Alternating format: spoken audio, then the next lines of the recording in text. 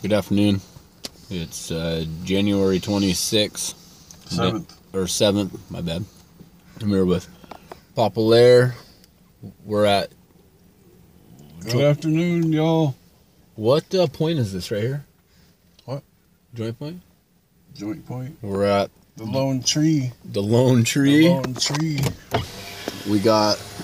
We're waiting on a crab boat to come in here. Fishing vessel, tigerfish. The tigerfish? Tigerfish. Tigerfish. They went out crabbing. We're going to meet up with them here shortly and unload some crab. I did it once a few days ago, and that was quite the experience. You know, it was live action all the way around. You know, to jump down inside the holding cell or whatever it is that they keep all the crab in. I think there was like 8,700 pounds that we had unloaded, I and another guy. But here they come. They're making their way in.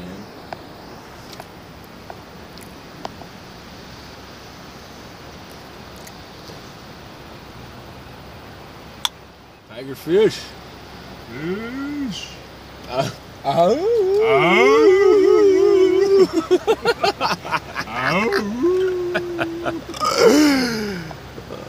it.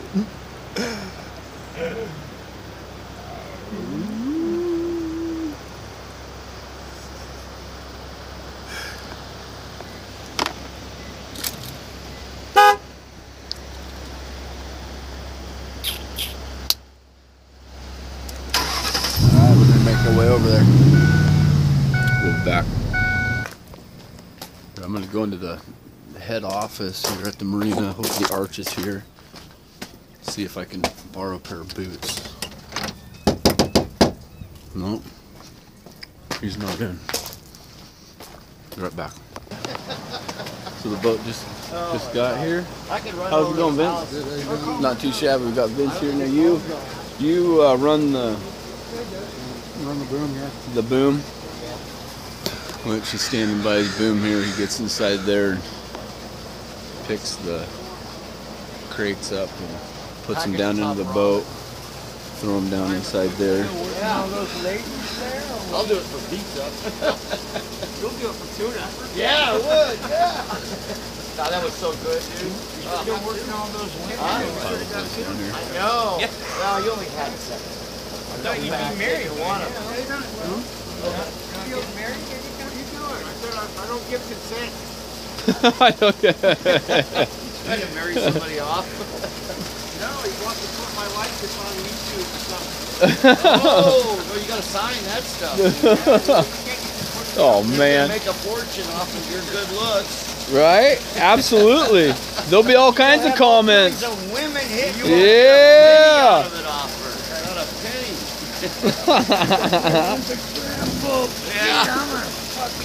Ah, that's a great screen, man. I like that. Wow. Am I famous? Oh, I don't know about that. My name's Christopher. Peter. Peter. Nice to meet you.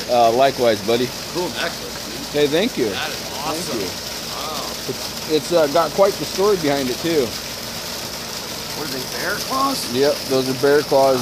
Actually, hunting Roosevelt elk and called in possibly the Washington State record black bear, and I had to defend myself with my bow and arrow, and I had to make that one shot count, and I did just that. You know, hairy predicament, bro. How much did it weigh? Don't know. We were 3 miles behind the gate. We had to, you know, cut it up and take what we took, but we had we had close to 400 pounds of what we took, and there was another 6+. Oh yeah, without a doubt. Yeah. Hairy situation. Yeah. You know. So should I just take that pot and Right. stick it over Put here? it back. Okay. I'm telling you, once you jump down inside there after they drain that water, and you go to check on those crabs, I mean, it's talk about jumping into live action down there. I mean, it is no joke at all once you get down in there. You know, and you really got to watch how you're picking them up because, you know, there's just so many crab in there, and you want to grab them from the back, you don't want to grab them from the front, or they're going to pinch the heck out of you. And that's like something you really got to pay attention to. And Papa's telling me to look up. We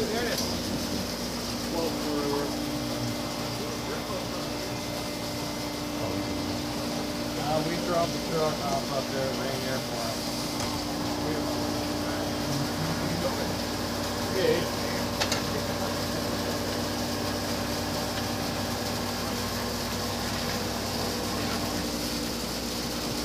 Dave's nephew. I think we're gonna have to move forward off. That's Larry doing. Take the crab pots out of the blue. We'll be right back. So I was unloaded with a different fellow last time. We got Steve-O down there right now. That's who I'll be down into the Benny, trenches that good? with. Okay, yeah. Good stuff. Good stuff. How you doing, Larry? I was just asking the boys down here, you know, that there has got to been a time where somebody's been down inside there and has fallen, you know, face first or backwards. And Steve-O said that it wasn't uncommon for him to be hanging off your nose or your ears. Part of the job. Part of the job, yeah. Same play for it. I love it.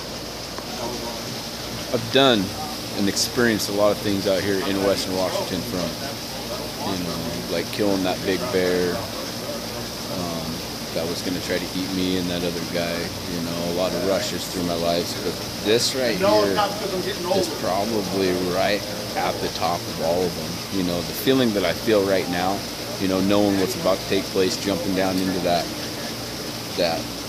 pit with all those live crabs, you know, it's an amazing feeling.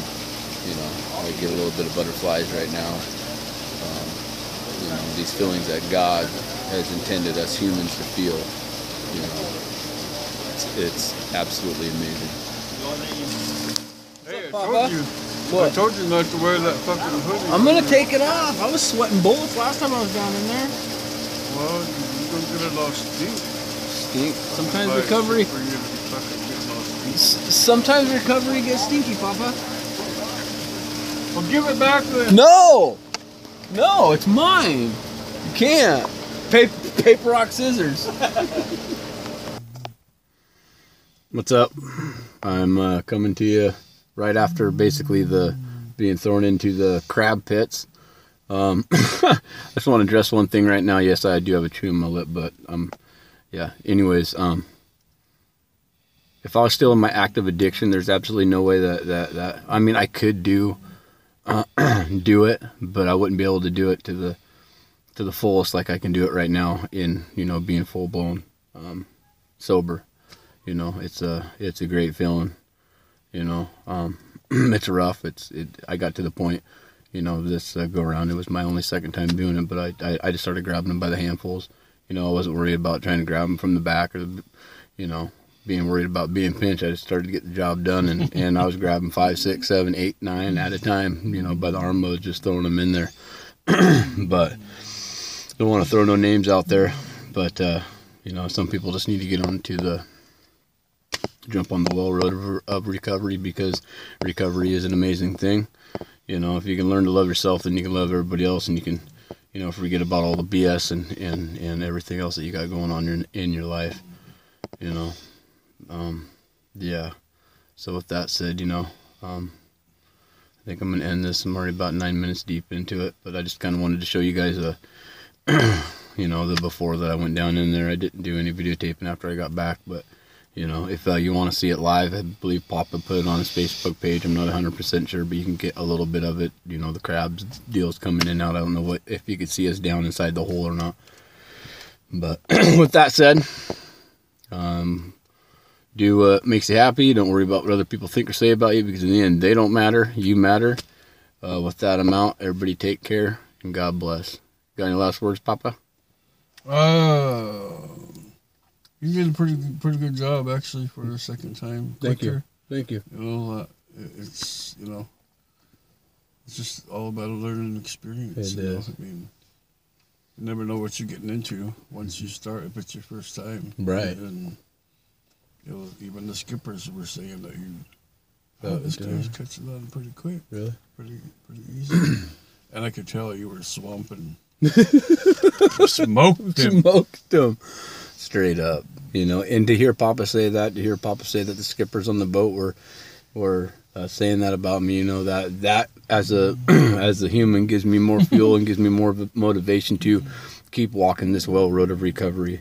You know, it gives me more motivation because I don't want to live in the past. I don't want to live in the future, and I just want to live in the moment and embrace it for what it's worth. And today was a good day, hands down. Hoyt.